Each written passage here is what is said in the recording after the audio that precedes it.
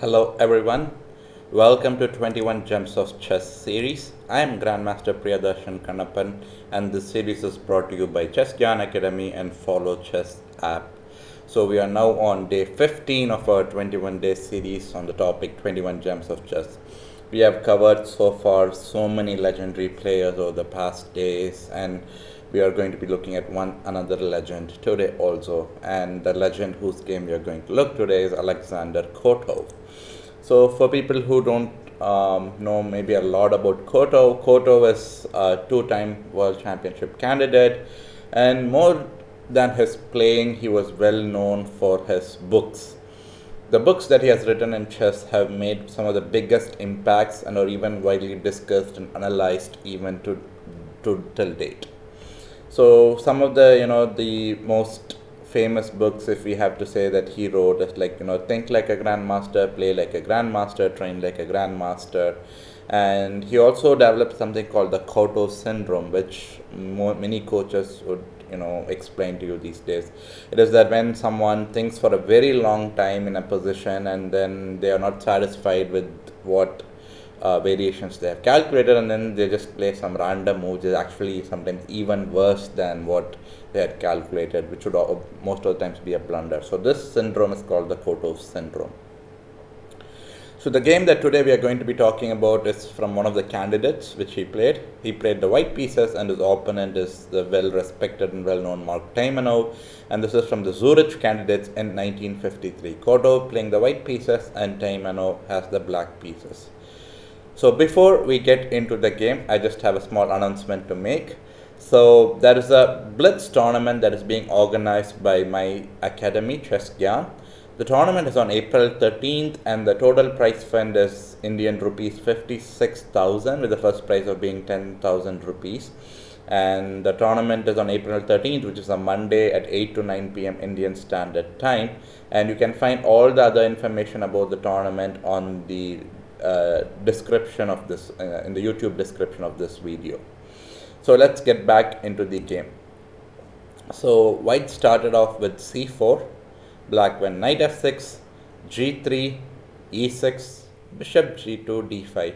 So we are kind of getting close to a Catalan, but white still has to decide if he wants to go d4 or not. d4 would be a proper Catalan. If not d4, we may see some neo-Catalan or some sort of variations. So white goes knight f3, and black decides that he doesn't want to just transpose into a normal Catalan, so he goes d4.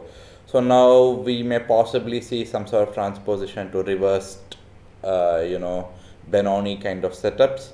And most natural move obviously be short castle. If c5, then white can go e3, knight c6, e takes d4, and then kind of go cd4, d3. And as I said, it's a reversed Benoni kind of position. But instead of this on move 5, white did not short castle, play the most natural move. Instead, white went for b4. An interesting move. And the question I would have to the audience is bishop takes b4 playable? I mean, or is there any big trap behind it? And do you think that Taimanov play this move in the game? So you should pause the video, make that decision, and then proceed forward with the video. So now let's see what Taimanov played. Taimanov played c5 in the game. If bishop takes b4 was played, it's actually very much a playable move. It's not like a blunder or anything, because after queen a4 check, black has knight c6, and for knight e5, black has this nice move, rook to b8. The point being, if you play something like knight takes e6, b takes e6, and the rook is defending this bishop, so the bishop is not hanging. And in case of something like bishop takes c6, b takes c6, and if knight c6, black can simply even play bishop d7 and pin the knight and queen. So black is doing fine. So because of this, for rook b8, if white does not capture on c6, but white can simply go something like bishop a3, bishop takes a3, knight takes c6, b takes c6, and knight a3 short castle, and black is doing fine, equals plus kind of position. So if I would strongly recommend that you could, black could play bishop b4 here in this position, but in the game Taimanov went for c5, and white went bishop b2. And it would be a very terrible idea for black to just capture this pawn, because the central pawn after knight takes d4 capture, these 3 pawns are far more valuable than black's pawns on b4, b7 and so on, as white has complete control of the central squares. So for bishop b2, black went queen b6. And remember, this game was played in 1953, close to 60-70 years ago. And this move was a novelty back in the day. Queen b6 was no one had tried before this game. And for this, white has two options. One is white can simply go b5, and if a6, go a4, bishop d6, and a pretty normal position after short castles. But in the game, white went for queen b3, and the story still remains the same. Black cannot really capture on b4 because if he does, he's hanging the d4 pawn, which is very much in favor for white. So black goes knight c6, b5, knight a5.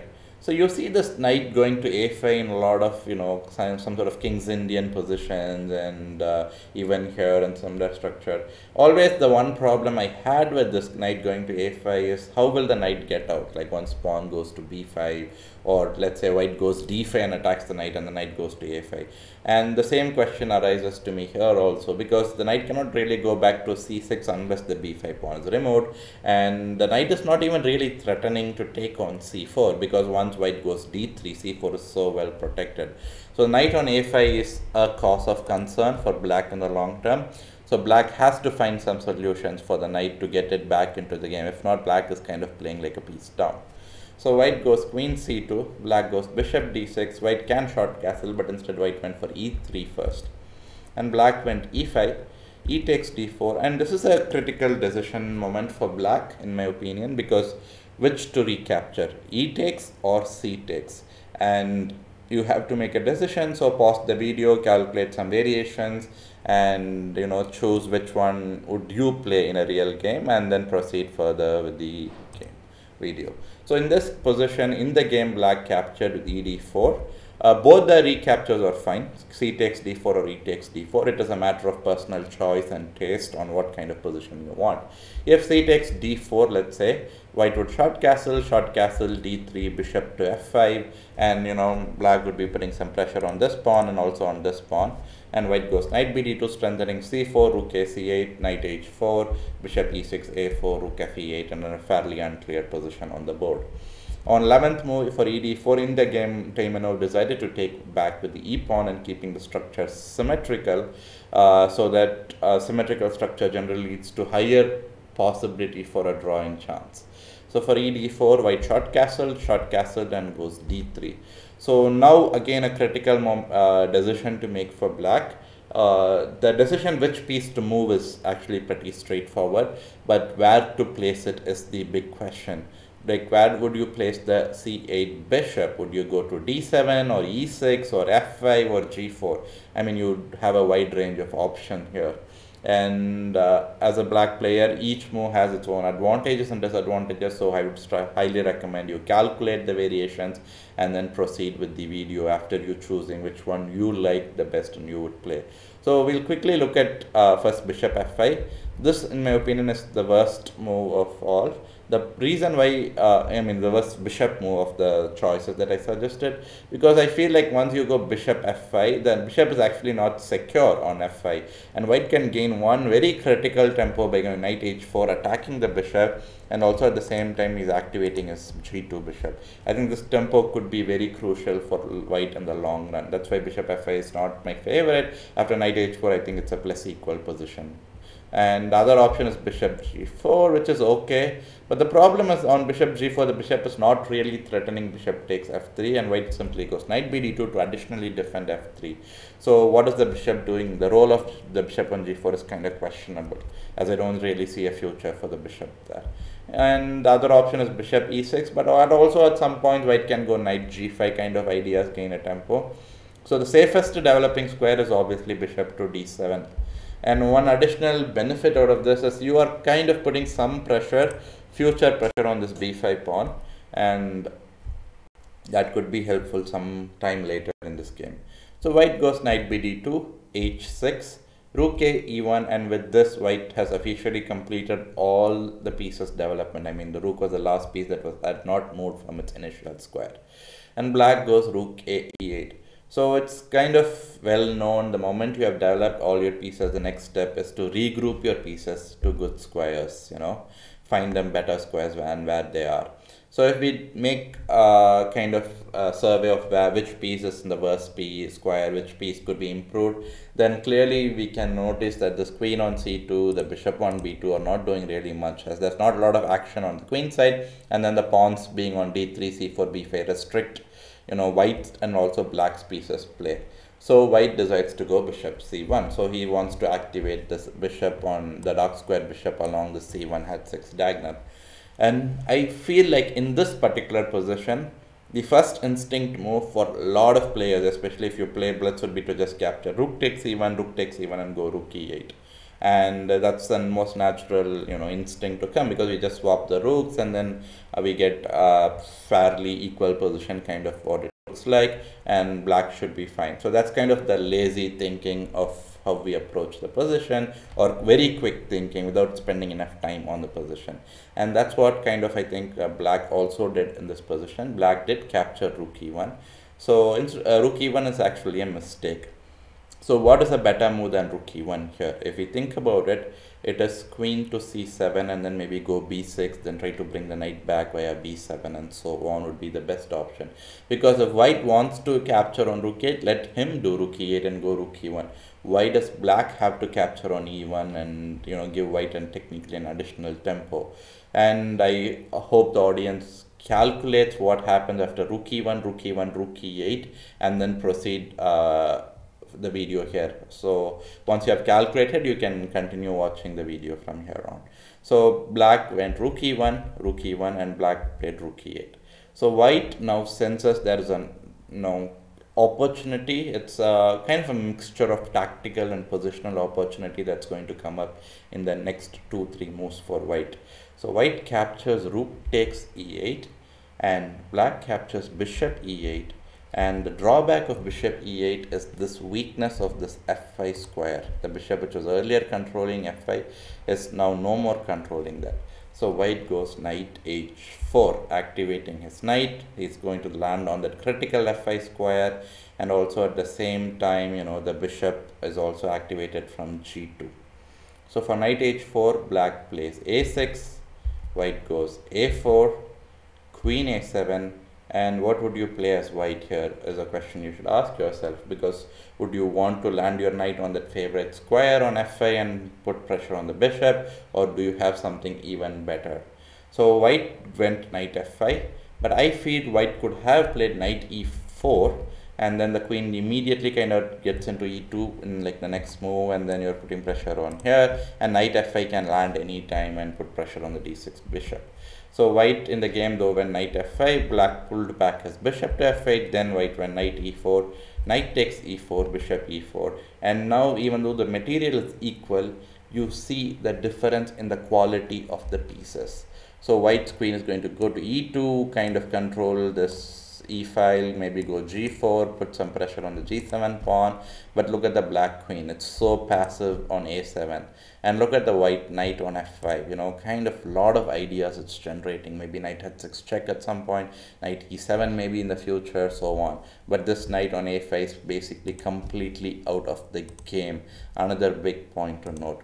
And then obviously we can compare the bishop, look at how much of control the c1 bishop is exerting, because there's always some bishop takes h6 kind of sacrificial ideas that it can play, whereas the black bishop on f8 isn't doing much, it's just passively defending g7 h6. And the same goes for the e4 bishop also, because the e4 bishop in comparison to the e8 bishop, it's a very critical central square that the bishop is occupying on e4, and from there it can kind of attack on the b1 h7 diagonal, some mating threats, is keeping an eye on the b7 pawn, and also critically defending the f5 knight for now.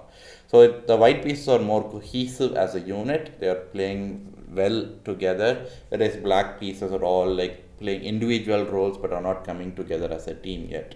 So black goes b6 to kind of make some connection with the queen on a7 and the pawns on f7, g7, and white goes queen to d1. So a point to note is white did not go queen e2, and you may think what's the big difference between d1 and e2. The key idea being when you go d1, you're also still keeping an eye on the b3 square, which is not the case when you go queen e2. Black may possibly think of moves like knight b3 here. That is the very important difference. Even though the idea of d1 and e2 is the same, it is to go to g4 and generate attack on the black king. So for queen d1, black plays a takes b5, and as you may have seen few moves earlier, after rook takes e1, I was mentioning that's going to be the most natural instant reaction. And when someone plays a takes b5 here, the immediate reaction more or less of everyone would be to go and capture a takes b5. But I would suggest the viewers to pause here for a minute or two, calculate some variations. What about c takes b5? Why is a takes b5 better than c takes b5? Or is there a third move or a third option that is even better than these two captures? So if you can make this calculation and figure out, would be very great. And there is actually a move that is even better than a takes b5, which was played by white here. And that absolutely brilliant move would be to go queen to g4 and go after the black king right away. The key idea is obviously knight takes h6 check is coming, bishop takes h6 is coming, so you're kind of putting a lot of pin on the king here. And if black goes ba4, knight h6 checking, h8, knight goes back f5, you're going to give a check on the h file and then most likely mate on h7, and black king will get checkmated. If for queen g4, if black goes king h8, trying to step away from the g5 pin, black can now go a b5, and the black has kind of made one move king h8, which was maybe not what he wanted to really do. So white kind of gained a tempo, critical tempo. In the game though, white went 25th move a takes b5, white did not go 25 queen g4, and for a takes b5, black went bishop d7.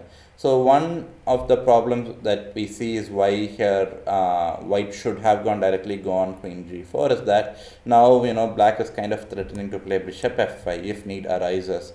So this is one key difference which would have been if we had gone queen g4 without a takes b5, because there going bishop d7 would not have been an option for black. So for bishop d7 on move 25, white now goes queen h5, and here what is black really thinking? That's a big question for us to ask. I mean, because there is a lot of pressure here on these pawns. Even on f7 now there is pressure. I mean, white may try to get some knight h6 check followed by queen f7 kind of moves. So as black, you gotta figure out what you have to do. So one option for black would certainly be something like knight b3 would be an option. In the game, black went bishop e6. g6 would not be an option because white can capture knight takes h6 with a check, and if the king moves, the black queen can the white queen can go to h4 or so on. So for queen h5, black decided to go bishop e6 and protect the f7 pawn even furthermore. And here white actually misses a very, very nice calculated win here. Kotov, I completely missed it. So if you're watching this video, pause the video, spend at least 5 minutes, calculate as much as you can, as it's a tricky position. Even though I said there's a win here, you still have to calculate the variation and find out how to win. The win is not that straightforward here. So once you pause the video, calculate everything, you can resume back the video from here. So in the game, white played bishop f4, which is where white misses a golden opportunity to kind of finish off the game. The win would have arisen after knight takes h6. So if you had calculated something instead of knight h6 like king g2, you're not wrong. King g2 still gives you an advantage, but it is not decisive. You are still improving your pieces one after another, and at some point you have to break through. But king g2 is also a fairly good move for white. But the most crushing win for white is knight takes h6. Black obviously has to capture back g h6. White plays bishop takes h6. And here I think the key two variations are bishop takes h6 and bishop g7 for black. So let's start with bishop g7. If bishop g7, white can play bishop takes g7, king takes g7, queen g5 check, king f8, queen d8, king g7. So here, does white have anything better than just repeating checks with queen g5, queen d8? And the answer is yes. White can just simply start pushing his kingside pawn. So white can play h4. If knight b3, white can play queen g5 check. If king f8, white can go queen f6. And the point being, black cannot really go something like knight d2 or knight c1 because white has queen h6 check and pick up the knight on d2, and white would have two extra pawns.